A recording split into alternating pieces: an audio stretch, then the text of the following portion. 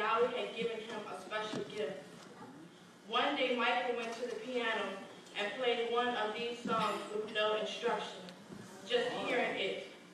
He continued to amaze his family and how rapidly this gift was developing. During this time, something wonderful happened to Michael.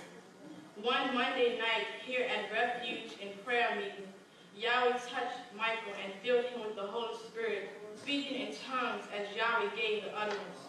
He is about to embark on a professional career in music and feels that with your prayers, he will be a success.